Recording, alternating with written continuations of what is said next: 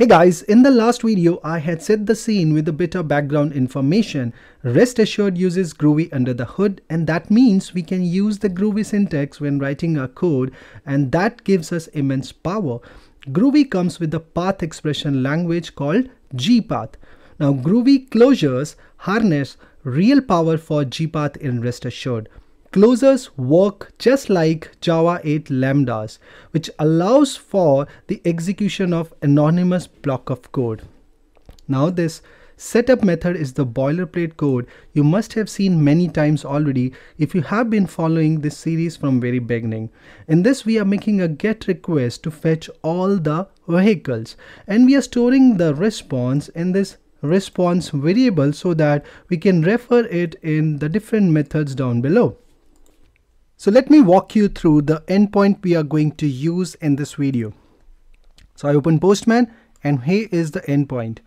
I click on the send button and what you get back is the JSON response, and this is an object, okay, and in that you have this property vehicles, which is a JSON array. Okay, now this particular JSON array further contains these items which are JSON objects. All right. Let's take a quick look at some key methods we'll likely use with JPath in Rest Assured. So the first method that we are going to learn is find. Okay, now find will return a single value that matches the closer predicate. So we have to write a JPath expression to find the type of vehicle with ID equal to 1. Let's revisit our response.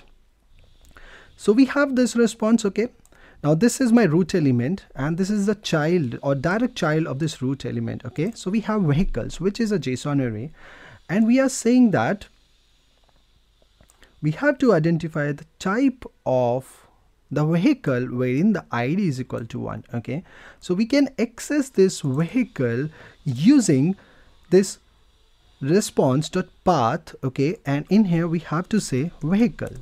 Okay, in my last video I explained that ideally that we start with root element followed by either dot or square bracket notations, and then we provide the direct child. Okay, so we should have written like $.vehicles, but you know, in Rest Assured you don't need to provide the root element, you just provide the direct child.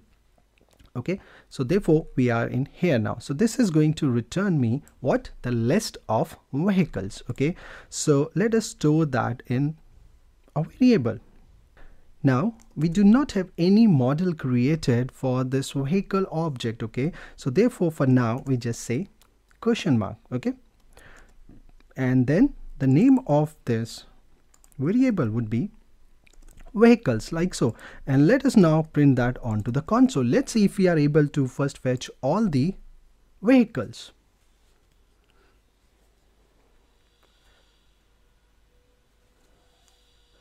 And there you go. Okay, so this is ID 1 and at the end we'll see ID 4. Okay, all right. This expression might be very complex, okay, but if you learn to break it down into smaller tasks, then it would be easier to build. Okay, so therefore to write this type of expression, you know, I have broken it down into 3 steps just to explain you. Okay, so first step we have already done. Okay, so we are able to extract all the vehicles. Now step number 2 is, now let's filter down this JSON array. This is an array, right? This is a collection. Now you have to filter down this collection to only those vehicles, you know, which are public transport. Okay, let's see that. So we have all these vehicles in here. Car, you have the property public transport, which is false. Okay, then you have bus, for which the public transport is set to true, and for bike and private jet also this public transport is false. So we have to retrieve bus from that list.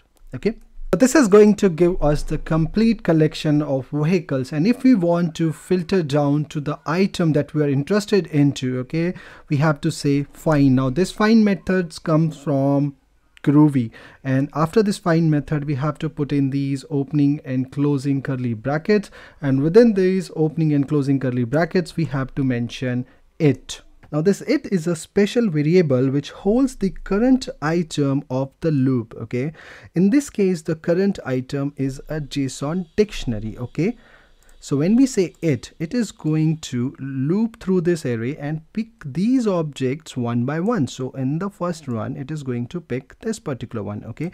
And once you have access to this object, okay, you can easily access its property using the dot notation, isn't it? So therefore we say dot and we use public transport, that is my property, okay, like this. So now ideally I should have said true, okay? You might be thinking about that, but the thing is, even if you don't provide this value, okay, it is still going to look out for only those items when the public transport is set to true. All right, now this particular expression is going to return me what? It is going to return me that particular object, that complete object, okay? Now that object has got key and value properties, and now hash map in Java allow us to store data in key value form, and hence we store the output of this into hash map, okay? Since we do not know the type of value, we use question mark. All right, so let me just now comment the first one out, save everything, and let's see if we are able to retrieve the bus from that list.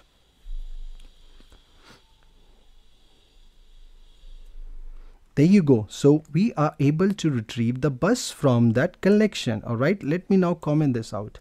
So in step 3, now we have to find the type of vehicles with ID equal to 1. Okay, so this much we have already covered. Okay, so it.id, okay, just like we did it.transport.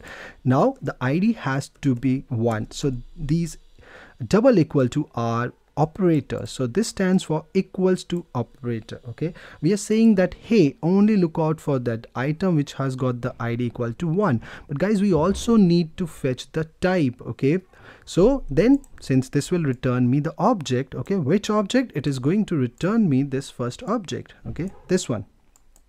Now I have to access the type of it, so it becomes very easy. All I have to say is dot type, okay, and then this type, what is the data type of this?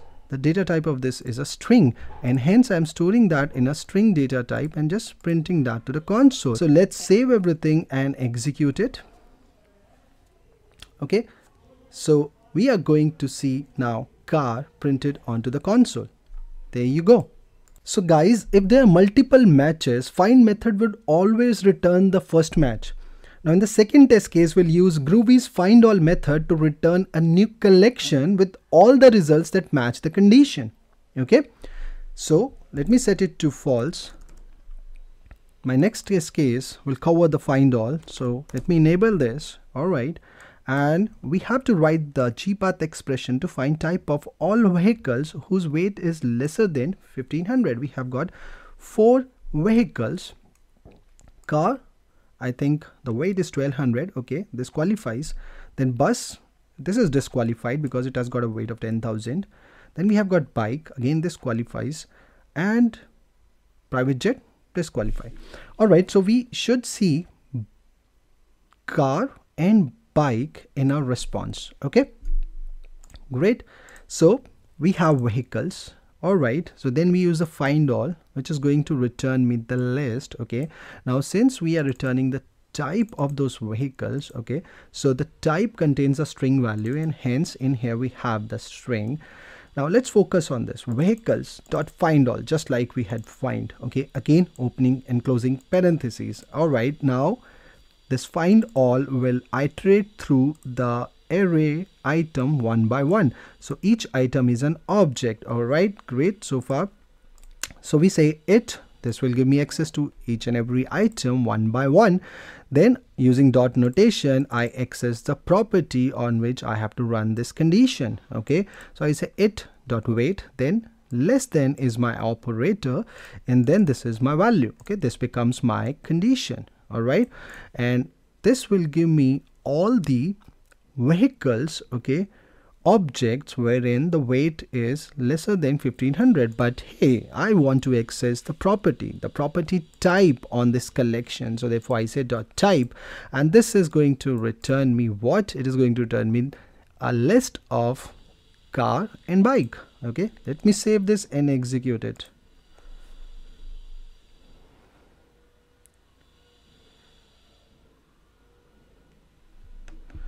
There you go. Alright, let me set it to false. In the next test case, we are going to make use of the max method to find the type of heaviest vehicles. So how do we build this query? So we start with vehicles, okay? Then now we have to say max, and we have to provide those opening and closing parentheses. To access each item we say it. We have to write the condition on the weight, so I say weight, okay? And then we say, okay, hey, give me the type. So the heaviest one is private jet, okay? So let us enable this test, save everything and execute it.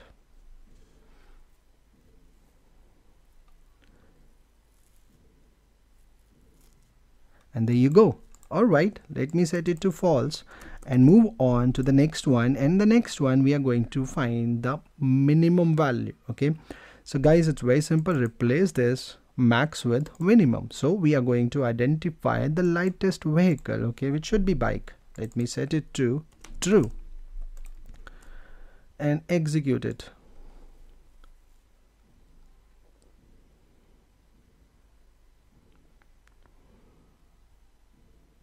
There you go. Alright, let's move on to the next one. Set it to false, change the next one to true, and this time we have to write an expression to find the total weight of all the vehicles. Alright, so what you can do, you can say vehicles.sum. You also have the sum method, okay, and then you say it.weight. Okay, if you run this, you will get the weight. Alright, so let me run this.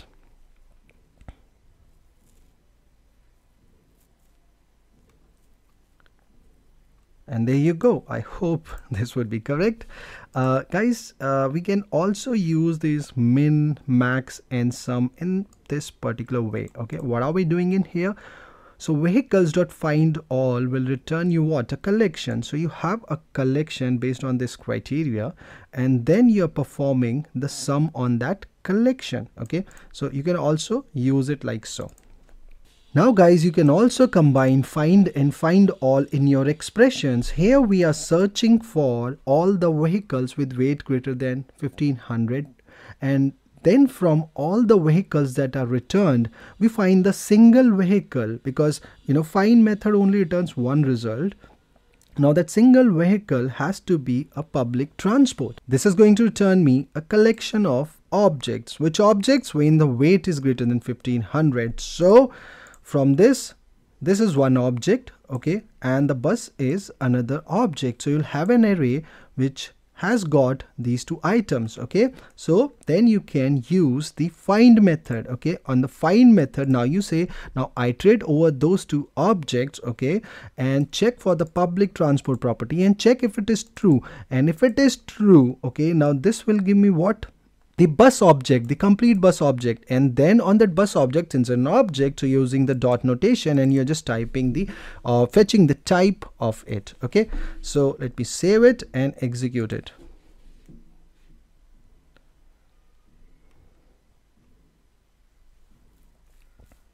There you go. All right, so you can also chain these findAll and find method to write complex queries. Now let's set it to false and enable our next test case. So guys, if you want to do some transformation to each element of a list and collect the response in a new list, you can use the collect method.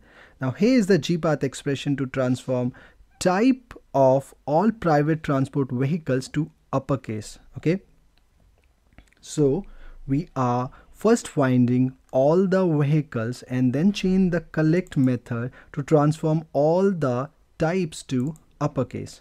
Okay, very simple. So let me just save it and execute it. So we're going to exclude bus and now transform all the types to uppercases. Okay, as you could see. All right, let me set it to false and enable my last test case. So guys, you can also use parameters in your expression to make them a bit easier to read. Okay, so we are finding the type of all vehicles whose weight is lesser than 1500, but we are using parameters this time. Okay, so this path method, as we have seen in the last video, could accept two string arguments. Okay, the first one is the path and second one is any parameter that you want to pass. So now we have seen that in this particular video we can pass the GPath expression like so. Okay, so we have seen vehicle, findAll, it.weight greater than. This is the new thing. Okay, so this far we have been providing the value in here, but now we can supply the parameters from outside. So I have this int weight is equal to 1500. So this particular variable is going to substitute this particular declaration. Okay, but the thing is, like I said, both the argument of this path parameter are of type string. So whatever value you have to make sure that you convert that to string first. Okay, like I have done in here, and then rest of the things are pretty simple, straightforward, and you can pass in multiple parameters. So if you have a chained expression when you are using again some more condition, so you can add more %s. Okay, and then you keep on adding more values in here by adding this comma. Okay, so I hope that makes sense. Let me save it and execute it. So we should see what car and bike. Okay, all right guys, that's all from this video. I hope you like this. Thanks for watching. I'll see you in the next video.